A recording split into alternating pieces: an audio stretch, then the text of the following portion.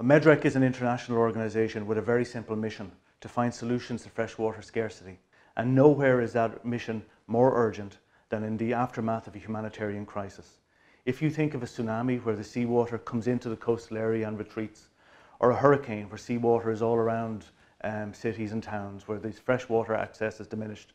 If you think of a life raft where someone is surrounded by miles and miles of ocean with no access to drinking water, if we can find a way to get drinking water and fresh water to those people in the first day or two after a humanitarian crisis, we will be doing humanity a huge, huge service. Traditional water treatment purification devices remove particles. It removes the bacteria, it removes the viruses, it removes those things that make you sick.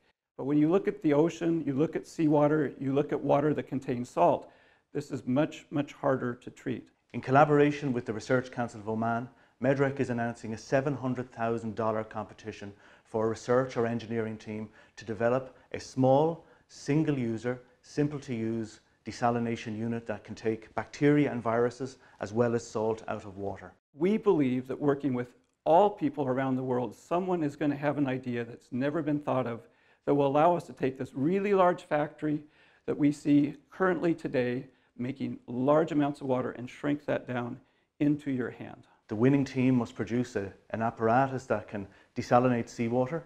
It must be cheap, it must be very, very easy to deploy anywhere on Earth, and it must operate off-grid. So think about joining with us and competing to win this prize to accomplish this really difficult task that no one has ever done before.